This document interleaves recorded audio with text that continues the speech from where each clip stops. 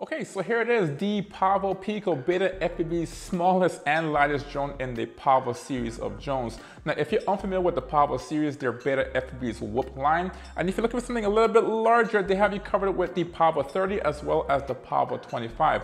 Now, I've done full reviews on those drones as well, and I'll leave it linked above and below so you can take a look at it. So, this one here promises to deliver smooth cinematic 4K images, even when under 100 grams. So let's open this up and see what you get. All right, so here you go. The first thing you're greeted here with is some propellers and a connector or adapter to connect to your flight controller. You also have another bag here with some, looks like a shield for your O3 camera, a TPU mount here for that, some gummies to mount your canopy, and some extra antennas. Pretty awesome, we'll take a look at that as well. Next you have your battery here. This one does include a battery. This is a 2S drone, and you have a 450 milliamp hour 2S battery, which is good for around 4+ minutes of flight time. Besides that, you also have a UV filter on here, which is good to protect the camera, the O3 camera on here. The O3 camera is really expensive, and there's very limited protection for this camera, so I'm glad that they did include this UV protection or UV filter on here. Now, besides that, you have the drone right here. This thing looks so tiny, guys. Wow, take a look at that. That's awesome. Now, last but not least, you have your two canopies on here, and this will be used to hold both the O3 air unit and the camera as well. So this is pretty cool. Very light, and this thing here should be the reason why this thing here is so light. Besides that, you have a QR code here. You can go to the website, download the manuals, and see what they have to offer here. And let's take a closer look at this drone, the Pavo Pico. This thing here is so small. This thing reminds me of the Meteor 75 Pro HD. In fact, this is the same 45mm blades on here, but this one here is a bigger power, so this one has a bigger ESC, and also some larger motors on here. So the first thing I noticed here is just this carbon fiber frame on here, and this thing holds both the ducts on here, the motors, and the flight controller. So this is really nice. Now, talking about the flight control, this one here has a F45 all-in-one flight controller with a 12 amp ESC, which is pretty cool. Now, this flight controller here is a little bit special as well because it also has built-in memory for, say, gyro flow, for logging data. If you want to tune this, you can actually log it in the built-in memory. It also has a barometer in here as well as a built-in receiver. This one has a built-in Express LRS receiver, and although it's on the board, it's not an SPI base. It is a serial-based receiver, which is good because you can update the firmware on your receiver separate from the flight controller database. So that's pretty awesome, and I like to see a lot of manufacturers doing that. In fact, you can see the little antenna right here for the Express LRS receiver. Pretty awesome, and that makes this thing very compact and light, yet giving me good range. Now mounted to the frame, you have these motors on here. These are the 1102 14,000 kV motors on here, and we'll see how these behave as far as performance as well as battery life. Now connected to the motors here, you have these GemFem 3-blade propeller. The same one's found on the Meteor 75 Pro. These are a 45mm propellers, and these things are pretty powerful, good performance, and very, very quiet. So we'll see if it's the same here in the Pavo Pico. Now because this is a Cinerope, we do have these plastic ducts on here. Now this is a PA12 plastic, and Beta FB has used this in the past for the Pavo 30 drone, and that has been really successful because of its durability, its flexibility, and the lightweightness of this plastic. So this should be very reliable and durable in case of a crash.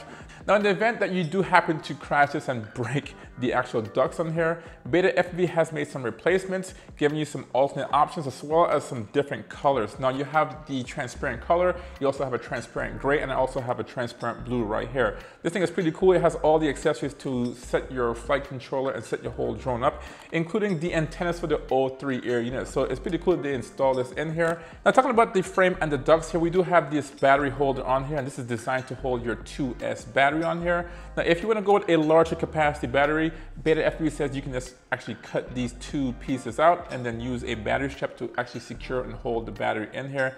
And I might actually do that in the near future since I have a little bit larger batteries. I have like a 550 battery or a 650 on there, and I might try that to see if I get longer flight time. So that's in the cards here for me to cut this out. Now last but not least, we have two connections on the here. We have one here for your battery lead. This is an XT30 connector. We talked about the battery here as being a 2S battery, as well as this little harness here. And this is pretty cool by Beta FB. This is the harness that goes into your O3 air unit. So this will be just like a plug and play affair. You just plug this into your O3 air unit and then you're off to the races. This is pretty cool, making this drone very modular. And that's the reason why this thing is priced so competitively, guys.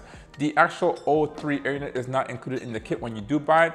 All you get is the frame kit, the electronics, the motors, the propellers, and all the accessories right here. You do have to provide your VTX for this drone. Now, talking about that, the Pavo Pico does support other VTX like the Walk Snail system, as well as the original air unit from DJI. So they do have you covered in case you want to install those cameras or VTX on this drone. With that said, let's install the DJI O3 into the Pavo Pico and see how this thing here all comes together.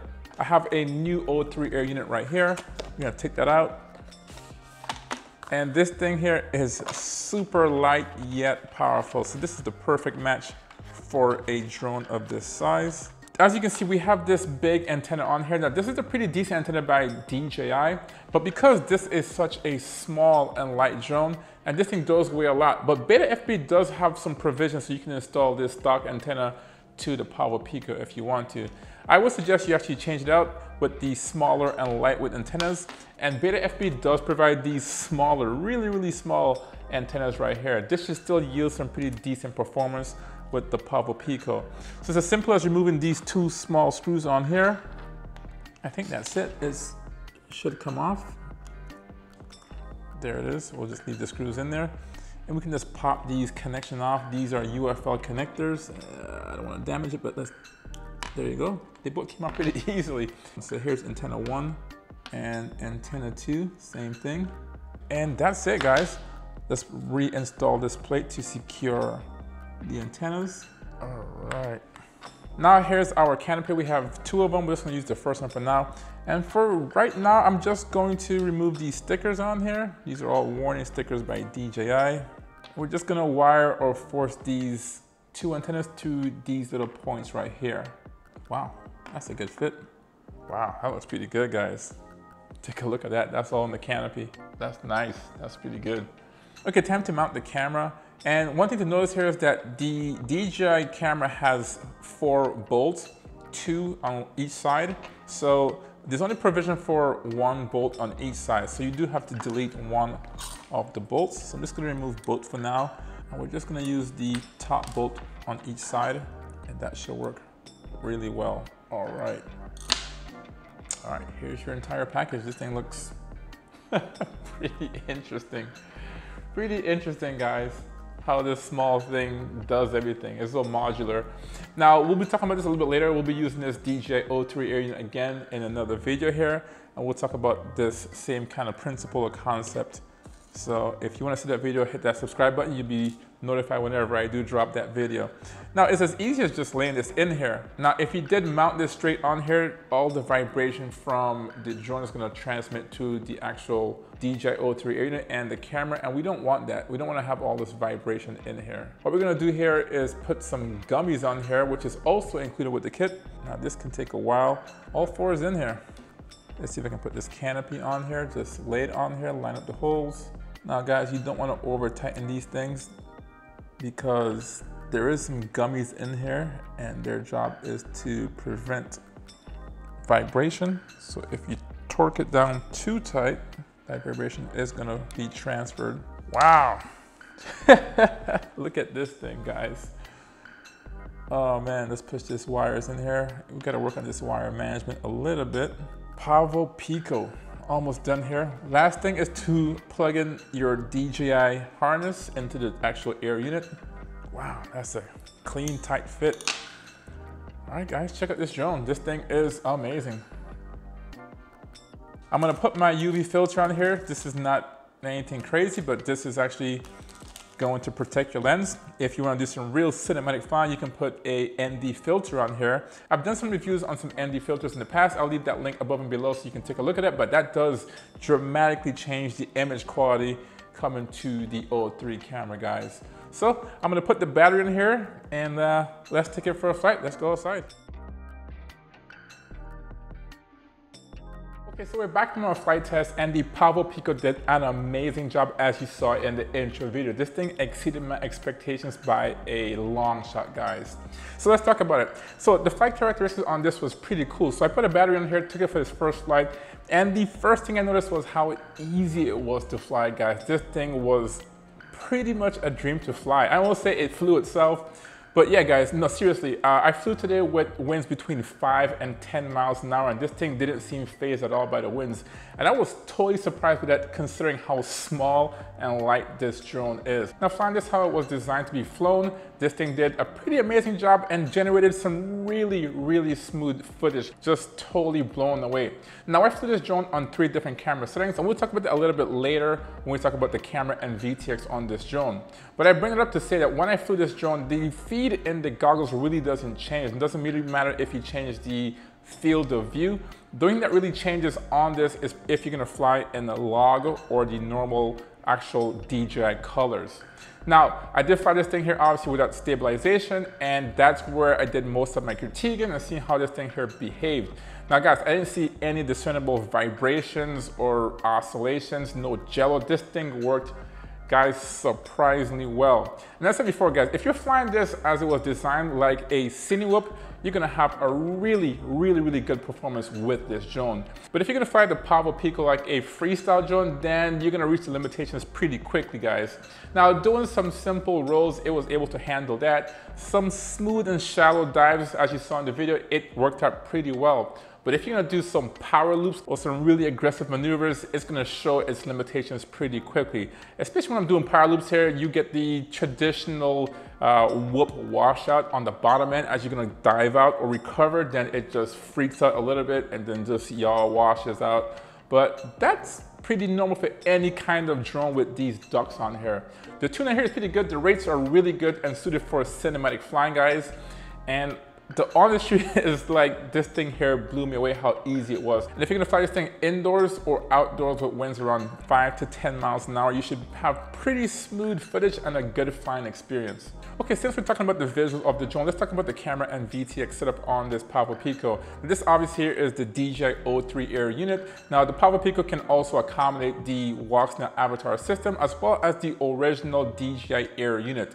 Now, this, in my opinion, is the best option for this drone since it has a high resolution camera and this big hard drive on here. In fact, I did fly this without an SD card on here, so in case you do forget your SD card, you do have the built-in memory on this VTX as well. It's also 4K, and you can also stabilize it in post with the gyro data in GyroFlow, or you can use the Rocksteady from the DJI built-in stabilization in here. So the first thing I noticed when I put the goggles on was how clear the image was. Now, I've flown the DJI O3 Air unit multiple times in the past, but every time I put that goggles on, I fly the O3 Air camera and Air unit, I'm just wowed and impressed by how clear it is. Now I'm shooting here in 4K at 60 frames per second, and that gives a really good feed to my goggles, guys.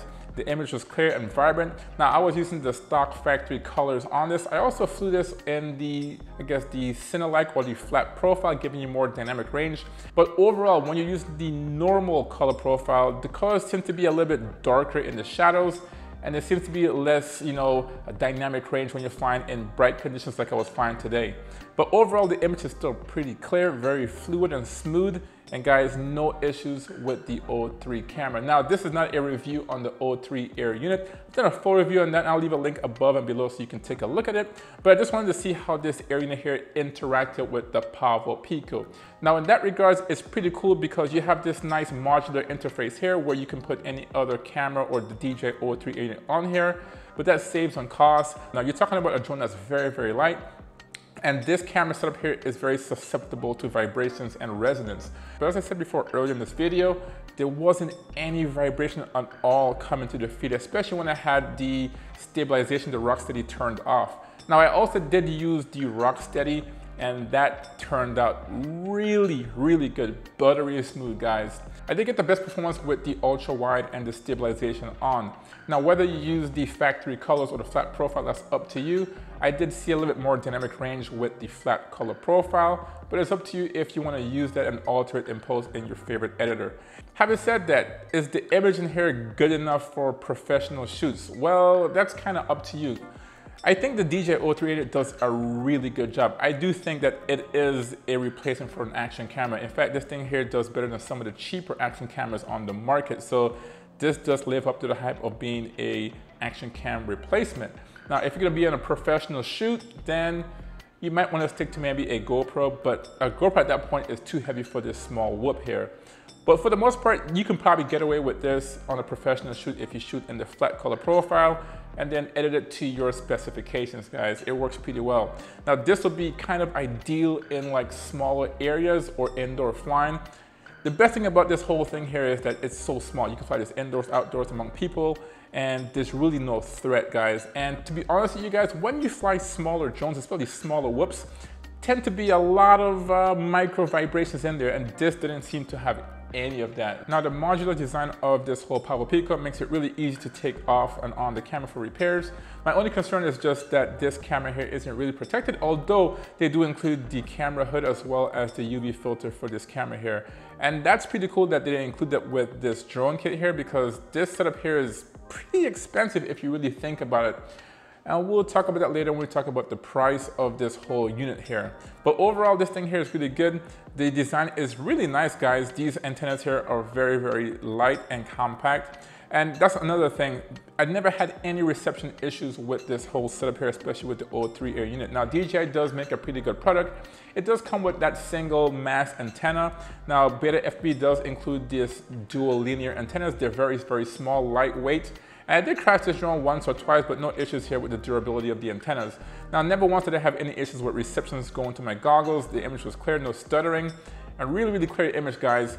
For the performance of this drone here, the O3 unit, as I said before, is a perfect match for this, to the point where it feels kind of uncomfortable flying this drone so far, but the performance of the O3 unit makes it very comfortable and is very confidence inspiring flying this drone really, really far, guys. Having said that, let's talk about the RX length on the Pavo Pico. Now, this Pavo Pico is equipped with Express LRS on here. And I did fly this drone at around 100 milliwatts. I never wanted to have any issues with receptions, whether it be telemetry or failsafe.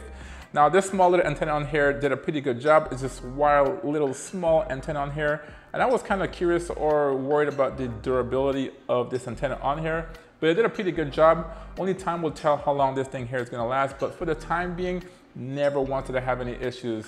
As I said before with the DJI O3 Air unit, the same thing applies here with Express LRS. I could fly this drone really far to the point where it's like, wow, I'm flying this kind of like a tiny whoop really, really far, but with Express LRS, you get really good receptions, really low latency, and the low chance of fail-safe, guys. Last but not least, let's talk about the battery life on the Pavo Pico. Now, I flew this thing with the 450 milliamp hour 2S battery, and Beta FPV says that you can get around 4 minutes or over 4 minutes of flight time with this drone. Now, while doing normal flying with the Pavo Pico, I averaged around 3 minutes and 45 seconds to 3 minutes and 50 seconds. Now, I did numerous flights, and it always seemed to be around 3 minutes and 40 to 3 minutes and 50 seconds in between there. So, not the 4 minutes that they claim, but if you did fly this drone in the way it was designed, doing smooth cinematic flying, I did average over 4 minutes. I did average around 4 minutes and 20 seconds, 4 minutes and 25 seconds. Now, one thing I have to say, I did come back to land around 3.3 volts, and I was averaging around, yes, over 4 minutes. Now, having said that, the low voltage warning in beta flight was set to under 3.5. Typically, we land our drones around 3.5, but these 1S or 2S batteries can handle a little bit below that, and it is set from the factory to come on around 3.3 volts. Now, having said that, if you go too low on the battery, say around 3.2 or 3.1 volts, there is a chance that your VTX could cut out and you might lose visuals coming to your goggles. So having said all that, what do I think about the Pavo Pico? Well, you know, honestly, at first I was kind of skeptical about this drone. I thought it was another drone that was on the market, trying to be the first to release, trying to kind of reinvent the wheel. But obviously I was wrong with that. This thing is a super capable drone.